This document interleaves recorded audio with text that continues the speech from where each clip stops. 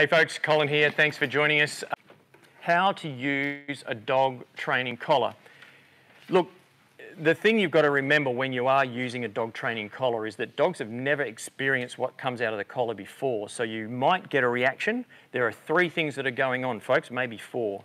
The position of the collar. Is the collar touching a funny bone or a nerve ending, and you're going to get a bigger reaction. So if it's in a position where it's hitting a nerve, then you're going to get a bigger reaction on a different day than if it's in a different position. So if you stick, I'm not going to push the button on this. I'm not going to push the button.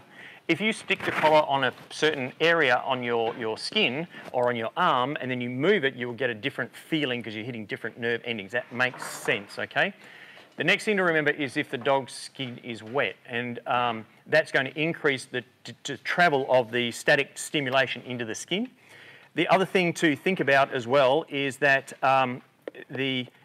dogs have dry skin. So if you get this home and you try this on yourself, we have thin, oily skin.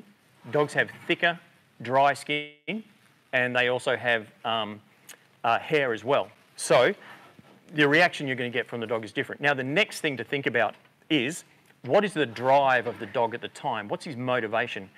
If you remember our barking dog chart, where we went through a dog can bark when it needs to if the... Oh, someone's calling in already, that's cool. If you've got the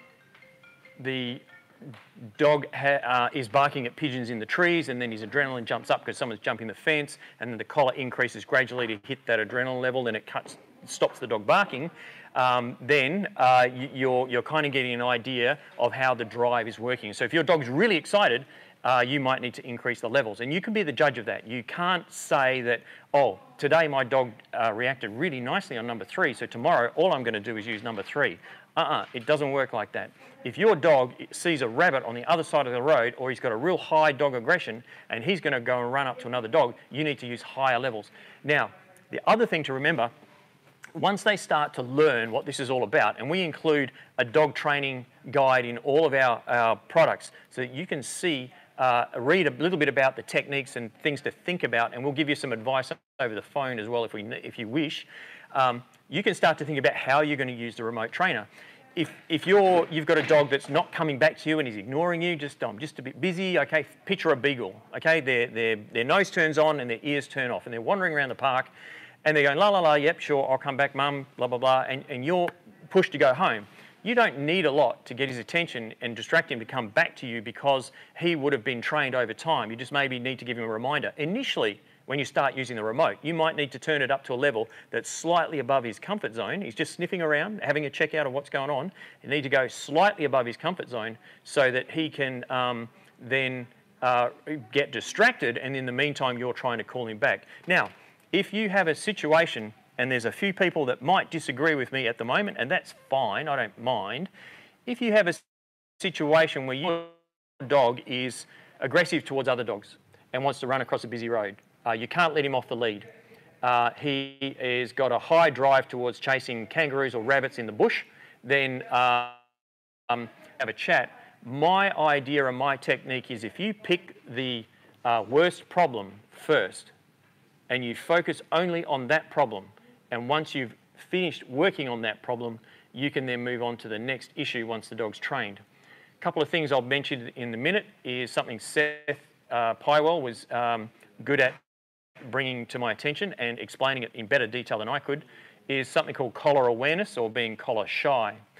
But if you have a dog that is chasing bicycles, the way I stop my dog running across a busy park, this was Missy, run across a busy park to go and get aggressive with another dog and beat him up, I let her go, and then I turned the collar up to a sidestep and wondered what was going on.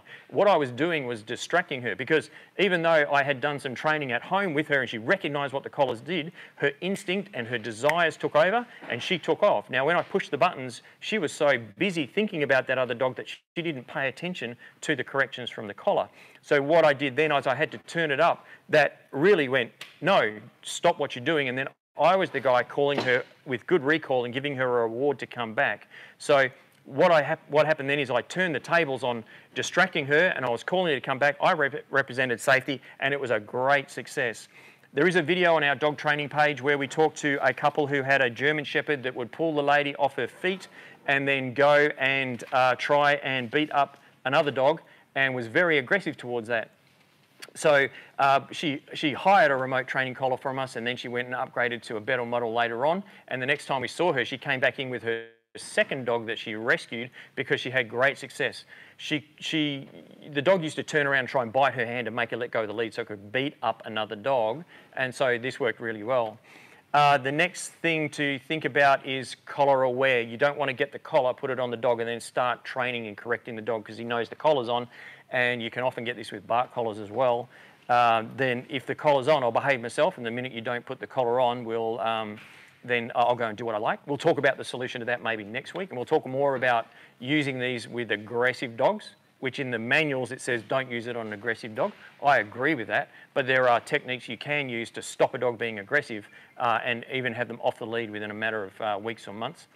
Now, the next thing is being handpiece aware. If you stick your hand in the pocket, and every time you put your hand in your pocket, you bring this out and give the dog a correction, as soon as you put your hand in your pocket, he's going to duck for cover. That happens in maybe a few farming situations. They look at the dog and push it. So there's a few techniques we have in our thing about how to use them. So when you're using a remote dog training collar on a dog, be consistent, work on one problem at a time, don't overdo it, and you're the good guy in the equation. Remember, collars and bark collars were actually improving the relationship between the dog and the owner. This is the same with remotes. If you use a remote dog training collar correctly, you're going to improve the relationship and the desire for the dog to be doing the right thing and be rewarded. Right, we're going to leave that there. If you want to call us or look at our remote dog training collars, they're on our website. Make sure you get one that's covered by the Australian ACMA and the CTIC, and we're going to do